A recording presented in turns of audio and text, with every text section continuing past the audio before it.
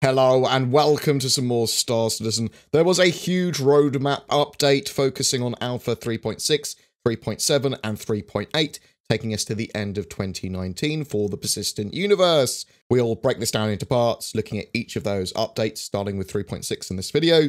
The 2019 new roadmap for the persistent universe is less aggressively scheduled and contains items they have a high confidence in making it in on time, even with any plugging and rescheduling they might need to do with Squadron 42 items. So with a bit of luck, this might actually mean that fewer items actually get pushed back or delayed, and potentially we could see some extra bits and pieces make it into the roadmap later in the year.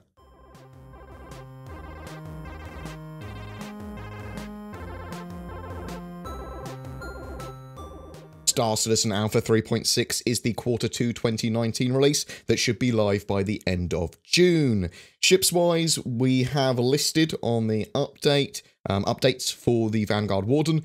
We know that they plan to unify the ramp with the Hoplite variant, so you're getting a larger ramp with that Vanguard's whole series now, and rework the central module and rebalance the ship. They weren't working as intended, but obviously there's a new flight model as well. We also have the P-72 Archimedes snub making it in, the Origin 890, which is the mighty space yacht. Now, that is one of my favourite ships in the game. I think it looks beautiful and amazing. And there's also a revised version of the Merlin P-52.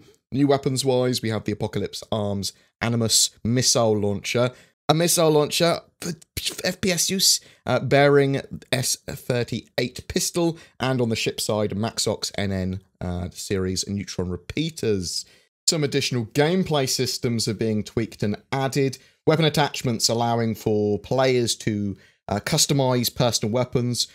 They'll be able to change attachments on guns, such as scopes and grips. I also believe you can change the underbarrel, barrel, and magazines out and in as well. They are adding a black market economy, which will have security forces searching for stolen and illicit items and responding appropriately as part of the gameplay. So we are getting some of the law and reputation systems expanded out. So NPCs and shopkeepers will be able to distinguish between legitimate and stolen merchandise.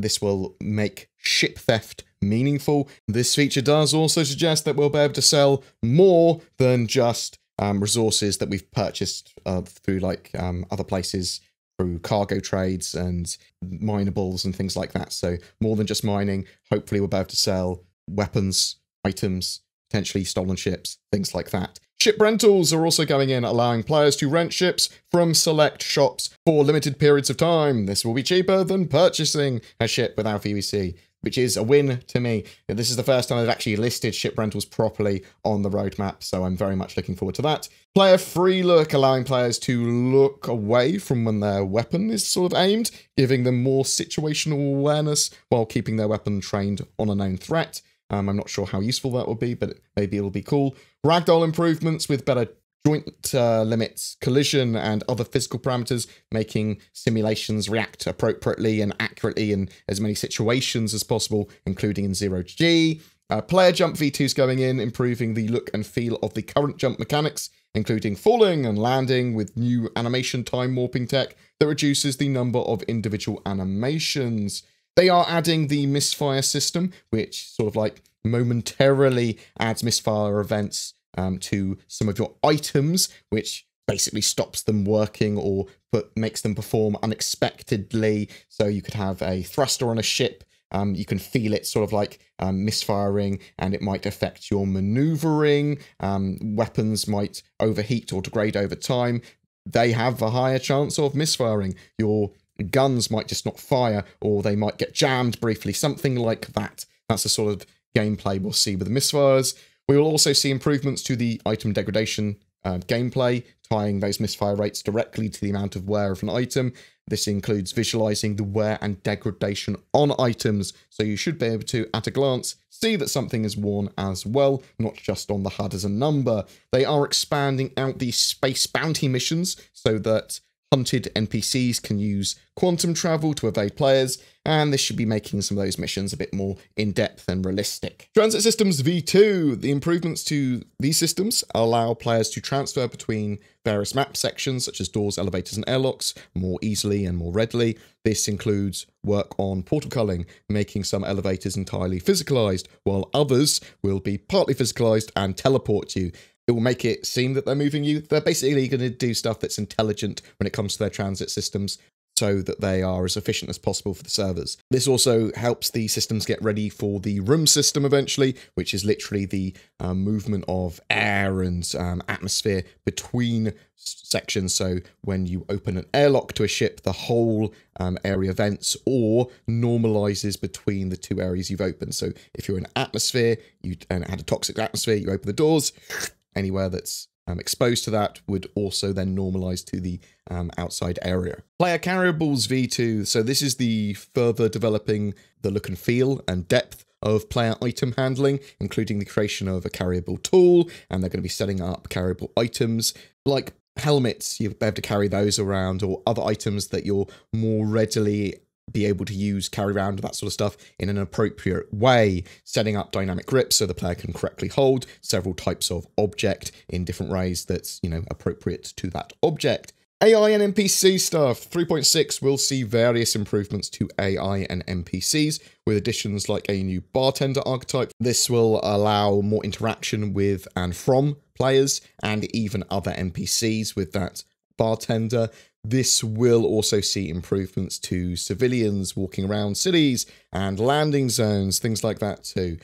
AI cover usage V1 allows the AI to strategically use dynamic cover and then react to environmental changes. This expands the cover system to correctly evaluate dynamic cover in the environment, and then the AI uses the appropriate behavior there. Dynamic cover options include destructible objects and environmental elements that can be manipulated to be used as cover.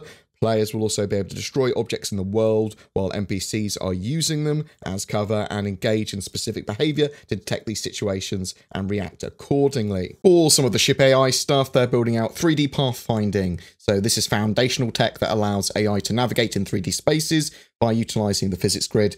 The path search will be hierarchical and will use various factors alongside physical data, such as graph connections of quantum travel points that they've preset. The system will scale to the size of the universe and accommodate all content, including asteroid fields, planets, and space stations. They're also going to be expanding rest stop space stations, getting lots of different exterior variations. So all the stations that we have in the game at the moment, they're going to be making larger ones. They're going to be having lots of different looks to them, both internally and externally. Lots more modular pieces and assets going into that.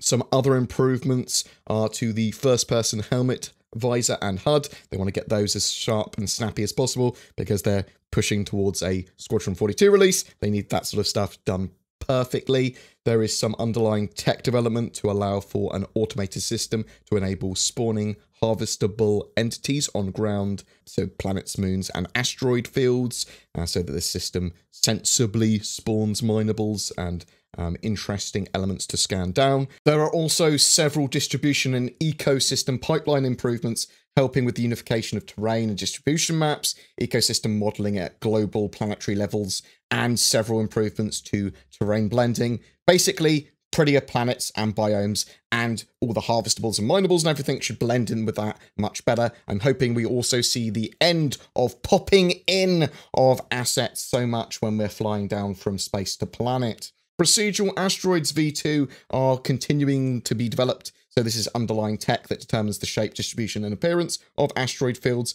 adding volumetric fog elements, mineable entities, and creating ring patterns. So cool asteroid fields that are going to help expand out the verse, help fill it. Planetary ground fog will also be going in, which will create varying layers of fog on top of planetary terrain to further intensify local ambience and a sense of visual depth. Some server improvement stuff. They've got a client to server actor networking rework. This is going to improve the upstream part of the actor networking responsible for communicating player actions from the local client to the server. This will pave the way for downstream improvements and solve a variety of validation issues. They need to get servers in a place as efficient as possible, so that they can add more and more players to a single server. Because once they've got a single server as efficient as possible, that is going to be the limit of how many players effectively could be in a single small room together. And then when server meshing comes in, they can have lots and lots and lots and lots of rooms connected together, seamlessly moving between them. But this is incredibly important to server efficiency and getting more players in the game. We should see more iterations to the flight model and combat on foot, vehicle, and a ship, both in space and on the ground or atmosphere, because, you know, the new flight model will have come in 3.5, and they need to nail down the system as best they can. Balancing is going to be a huge part of this, as is tweaks to AI and NPCs, making them more interesting and challenging to fight, and general bug fixing, that sort of stuff.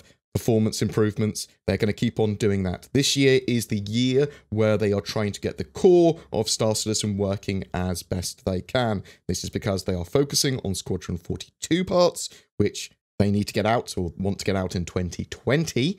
So that's got the core of the game in it. That's got all the sort of like basic elements of the game for the persistent universe in it. And that will have all of those pieces eventually to their final state pretty soon. So we will be getting that into the persistent universe is what I'm trying to say. Please check out the next video in the series, because we'll look at 3.7 alpha, and the plan will be to sort of like do each of these roadmap updates now, and then in the weekly update that I do on the weekend typically, we'll just talk about any changes there are on that roadmap. So it'll be like a Star Citizen quick summary of the news throughout the week, and a roadmap update saying, has this changed? Has there been any progress on these? Has anything moved out? Please tell me in the comments below what you think about the Star Citizen Alpha 3.6 planned roadmap and release. Were you disappointed with it? Were you happy with it? Do you think they'll be getting a load more in? Some stuff won't make it. Please share your thoughts. Every month we have a Star Citizen ship giveaway for February. It's for a Cutlass Black and Star Citizen game package. All you need to do is be subscribed to the channel and comment on any of my videos made during the month. If you don't have a gaming PC yet, or you are upgrading, instead consider Shadow Cloud Gaming. They allow you to leverage the powers of the internet to stream a high-spec Windows 10 environment to any other PC, Mac, or device like a smartphone or tablet. It is working really well in Star Citizen's 3.4 branch, and be sure to use the code BoredGamer if you do decide to check it out to get a discount. Links below. This channel exists because of its community. If you wish to support the channel further, below there are links to Patreon, Subscribestar, and there's the YouTube channel memberships, literally the join button below this video. VIPs do get some exclusive stuff and early content as a thank you as well. If you have any feedback, suggestions, or just want to say hi, please drop a comment below or poke me on discord.gg/BoredGamer. Thanks for watching, and I'll see you in the verse.